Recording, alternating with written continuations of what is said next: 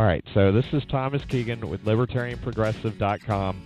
We interview independent third-party candidates who are on the ballots and who are the only third option in their districts.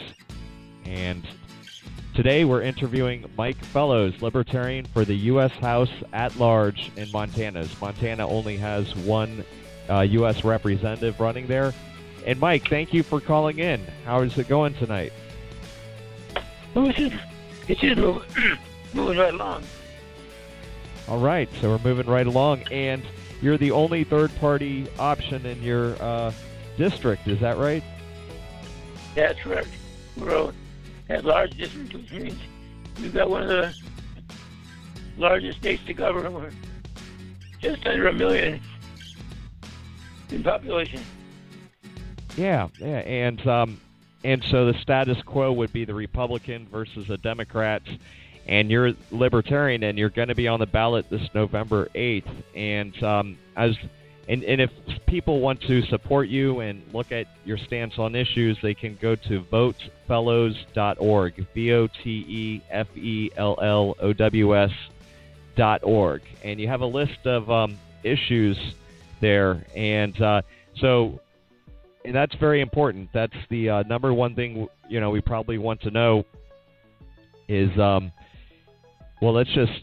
a few things we want to know, but let's just start with the issues.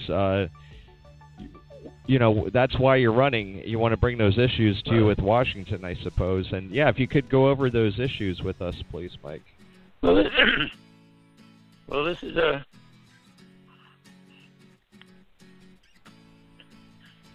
excuse me. These are the things I have on my campaign literature. One certainly is to protect our Second Amendment. I think there's plenty of people out here, especially in Montana, that want to talk about the Second Amendment as something that's it's a hunting right. I have that. It was put in place to protect our hunting heritage, and that's really far from the points. I tend to agree with Penn and Teller and some of their talks on the Second Amendment.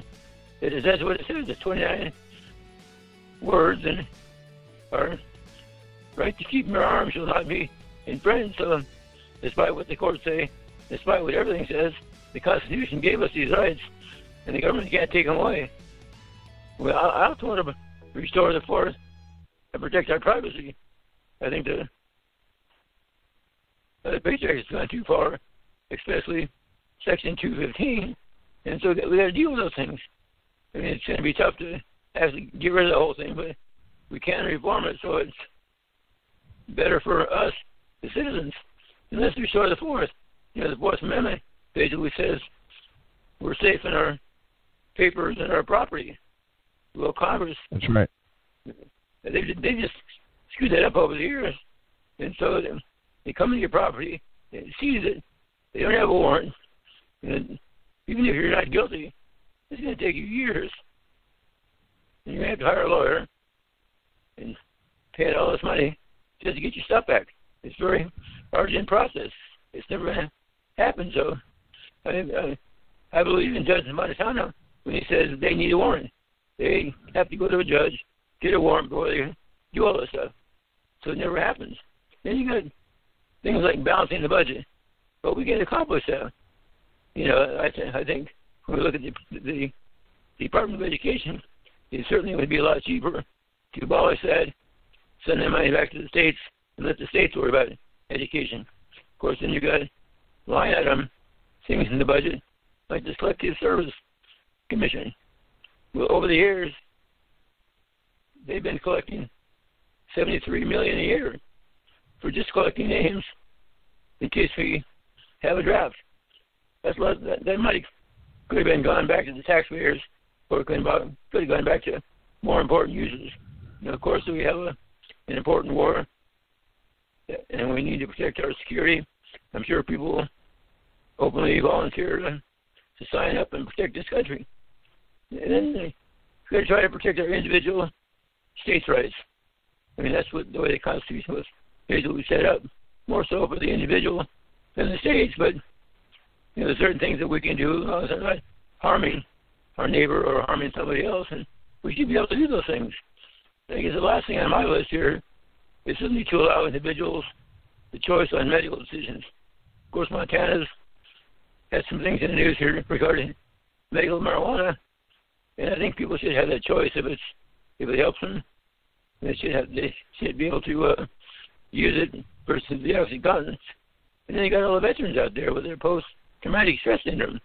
They should be allowed to use some of that too, but right now they're not.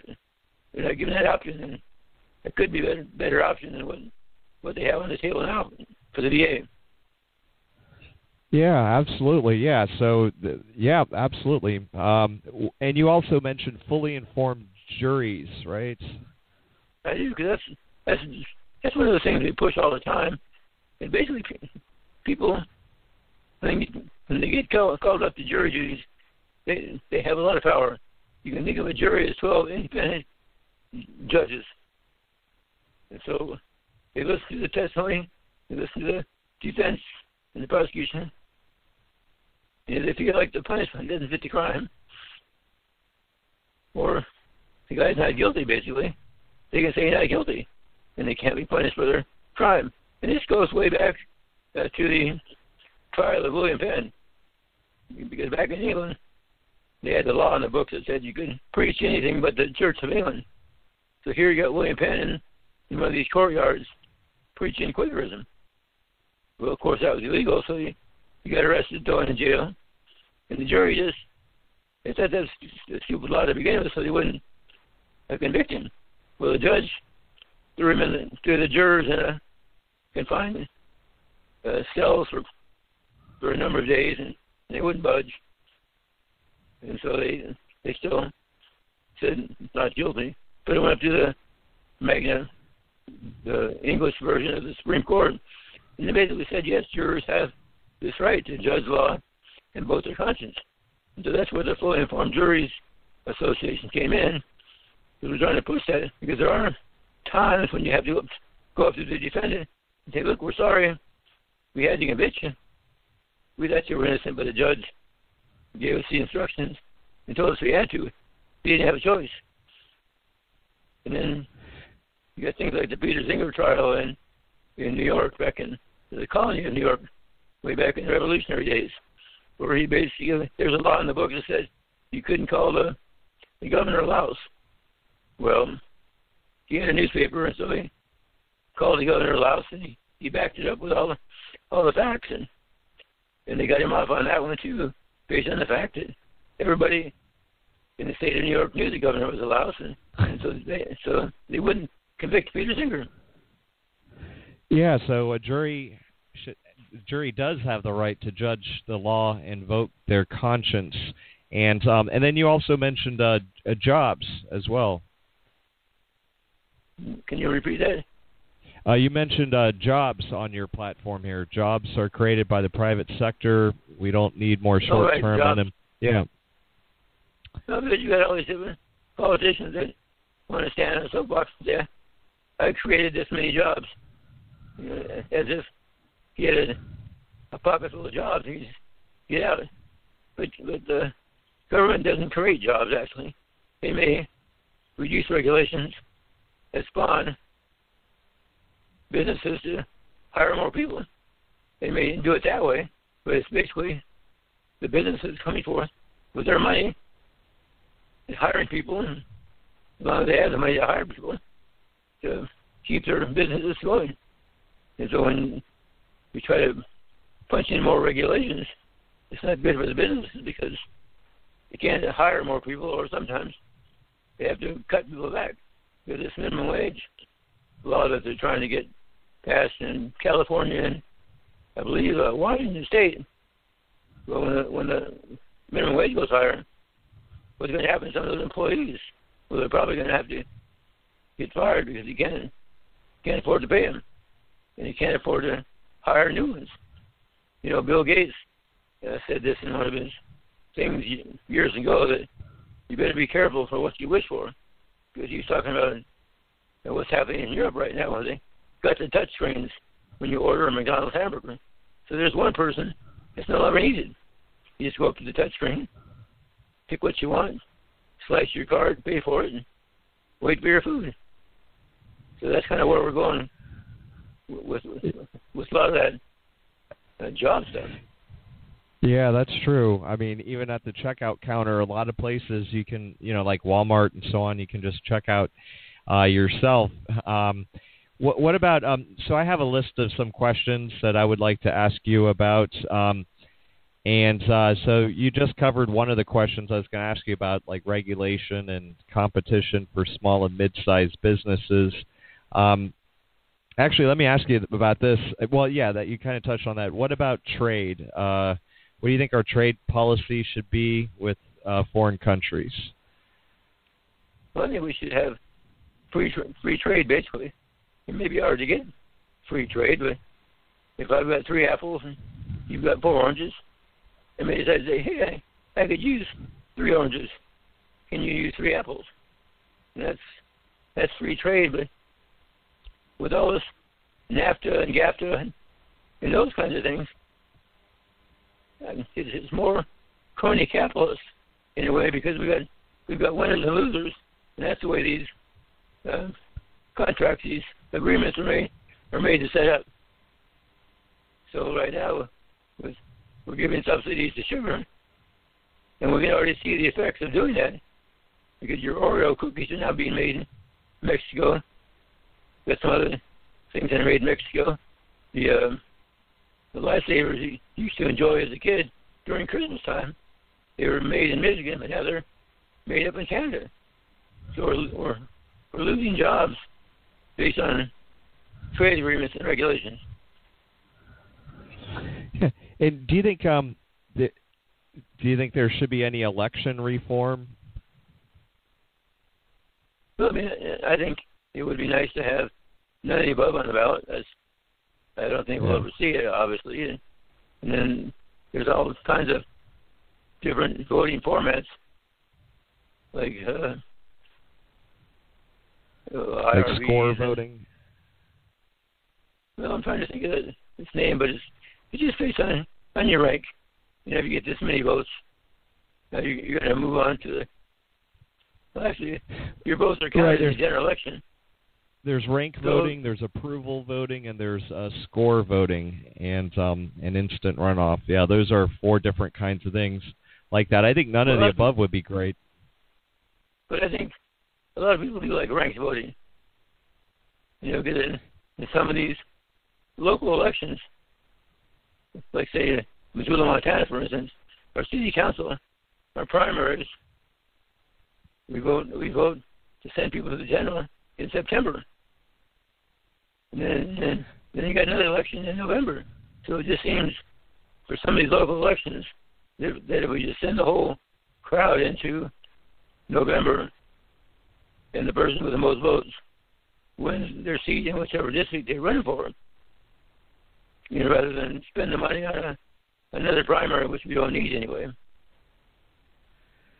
Well, I think if someone wants to know your issues on gun rights, we know where you stand with that. On spending, on the Patriot Act, you're totally against the Patriot Act. The Fourth Amendment you have mentioned on your website here, and juries being able to vote their conscience, ending the drug war. You said here the military draft should be all voluntary, so. On civil liberties, civil rights, I think very strong. And trade, you think we should have free trade, but you don't like the crony capitalism that's in some of these. So I mean, that's a pretty consensus building type of platform. And if someone is tired of the status quo, they do have another option. You're the only third party candidate who is running in your state of Montana. Is that correct? Who's on the ballot? That's correct. But I mean, when you look at things like the war on drugs, it shouldn't be the war on drugs. It's the war on the Constitution. Because the war on drugs, everybody keeps saying we're losing the war on drugs, but then is the other side winning? The side that's doing all the smoking and stuff? But it's a war on the Constitution, because we're losing our Second Amendment rights because of the gang warfare and we're losing our Fourth Amendment rights, obviously, because police want to capture that stuff before it disappears, so they don't want to get a warrant for most cases.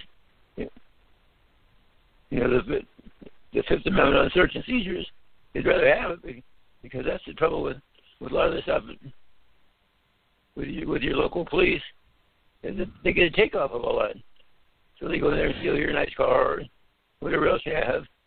It's hard for you to take it back, but even if you're not guilty, they want to have it first. I mean, there's been several bills in the Montana legislature that basically said, you know, first you have to get a conviction. Once you get a conviction on that person, then you can take whatever it is that you're looking for. Until then, it's not going to happen. And they don't like that. They'd rather come in and take your stuff first, because, you know, you and I are not going to have the resources, for the most part, to retrieve that stuff. And so, yeah, that's a good point. I think everyone who has had their stuff taken by the government before being convicted, I mean, the regular populace should have to, you know, see the predicament that they're in, whether it's on the news or something. In fact, I saw something similar.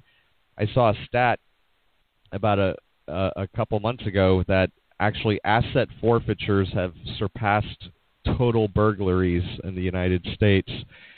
So that's something to think about. We're being robbed, I think that stat was pertaining to, more by our government than we are by, you know, burglars. So let me ask you this. How come you're not, because, and I think I know the reason why, looking at these issues, but, I mean, how come you're not running as a Republican or a Democrat? How come you're choosing this third option, and how long have you been a Libertarian?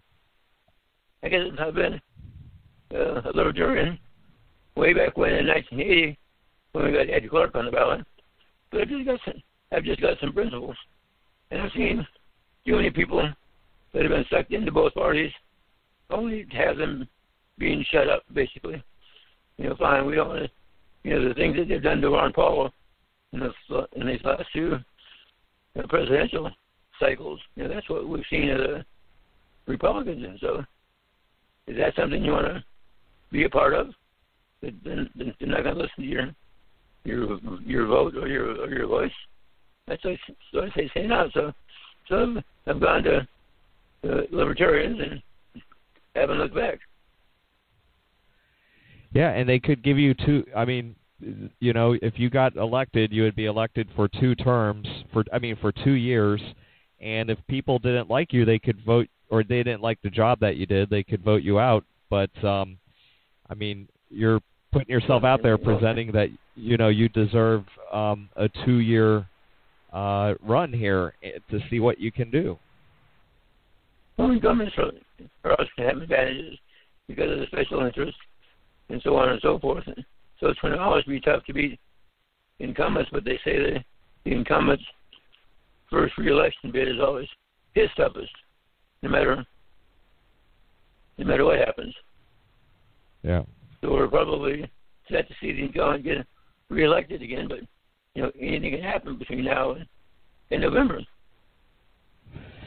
People might just, I mean, eventually, someday I'm hoping that people, you know, how they look down the ballot, and if they're Republican, they just vote Republican. If they're Democrat, they just vote Democrat. They might not even know the names of the people. Someday, and hopefully this year, people are just going to look, and they're going to do the opposite. They're going to see a Republican and Democrat and pass on that. And if they only see one other option, they're going to pick it, and you're going to be there as a choice. So how's your campaign going? Are you reaching out, doing interviews? Have you been invited to the debates? And is there any debates for the U.S. House in Montana? Well, there have been about 3 of them that have had some health issues that have precluded me from making many of those debates. But our last debate's going to be in Great Falls, Montana. I feel I'm going to be there for that one. We've got another candidate forum up north in Sealy Lake, Montana, and I'm going to be up there for that one. So we're getting out, and we've been to a few parades and We've been to a few fair booths and all the usual stuff out there. And so Great. I'm pretty optimistic about this election anyway. Yeah, and if people don't like you after 2 years, they're more than welcome to vote, a Democrat or Republican back in. They can vote you out. Yeah. Well, let me ask you this: who are some of your favorites people? Like Republican or Democrat. I mean, just people in general. They might not have been elected, or maybe they're just someone in the private sector. Who are some of the people that you've been influenced on, whether elected or not, whether they're currently alive or have lived in the past? Who are some people that you've drawn influence from? If you don't mind sharing that with us. Well, I'm kind of like Harry Brown. I've met him on a few occasions, and he was always one person that could remember your name, and he spoke so clearly about things, which is a good thing. He always said that the platform of the Libertarians would never scare him because he could always find ways to talk about it. He had people like Ron Paul. I guess I briefly met him once because he was big into fully informed juries for a while. And Larry Dodge was also one of the founders of the Fully Informed Jury Association. He's now long gone, but he put a lot of work and energy into that organization to make it what it is today. Because people always thought it was kind of strange to have a nationwide organization from Hillsville, Montana. Who ever heard of Hillsville, Montana? Those are a few folks I enjoyed. Great. And how long have you been in Montana? Are you from Montana? Do you move there more recently? I've been here since about 75. Oh, wow. Right. Yeah, my father was in the civil service, so we got back from a tour of Lodge's Air Force Base and moved back to Havre. All right. Well, definitely best wishes and good luck in your campaign. And we do thank you for taking the time to do this interview, to informing our audience about their options available. People can see more at libertarianprogressive.com, where we're going to have 50-plus interviews of independent third-party candidates who are on the ballot and who are the only third choice in their district. So, I mean, imagine if there was an independent or third-party candidate elected, even if it was just one, hopefully more, but even if it was just one from one of each of the 50 states. If Florida could elect just one, Montana could elect one. I mean, California is a big state. It's almost could be considered a country. If they could just muster up one independent or third party, and then we as a collective could send 50-plus representatives to Congress, that would break the status quo. And now, do you have any final words here in regards to, local issues or just some parting words here for tonight? Well, I think people just have to get out and vote. Know what the issues are. Look at all the candidates. Because I'm sure on a national level, Trump and Hillary are not saying much of anything. And so your choice there, Gary Johnson, would make all the difference. We're still looking to get 15% on his race so we can get him into the debates. And so we need everybody as we can to talk him up in these polls and see if we can't move him up so he gets into at least one debate. And then I'd invite people to look at my Facebook page. And that's about it. Yeah, well, Mike, thank you so much for taking the time tonight, and we appreciate it. And, yeah, I hope, Gary gets in the debates. He definitely deserves to be in there. He's going to be on all 50 ballots. And so if people want to check you out, it's votefellows.org, VOTEFELLOWS, votefellows.org. And, he's going to affect policy on a nationwide level. So, I mean, if you have an interest in politics, and we the people in independent third-party politics. He's the only third-party candidate in the state of Montana, and so we'd encourage you to spread the word and to get informed. No, actually, and there'll be 5 candidates on the Montana ballot. Well, I mean, but for the House, you're the only one running for the House of Representatives besides the Republican or Democrat. There might be other candidates for governor or for Senate or other offices or for state offices. Were you going to say something about that? Are there other candidates?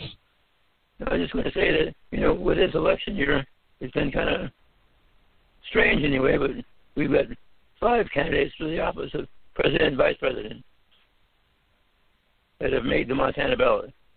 So it'll be a crowded ballot this year for that office.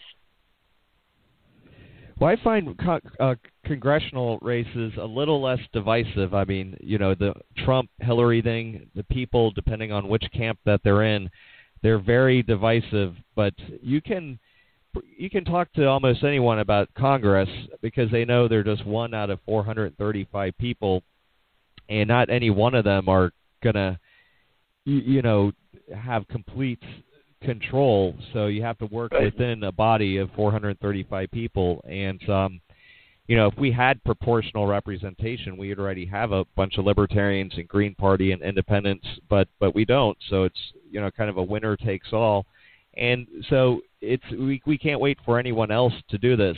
We've got to take responsibility, get active, and the way to have accountability is voting and taking action and taking responsibility. And so, Michael, it's been a pleasure, Mike. Thank you so much again. We appreciate it. And so good luck in your campaign. And I hope you have a very good night, sir. Thanks very much. Thank you as well. Take care, sir. You're welcome.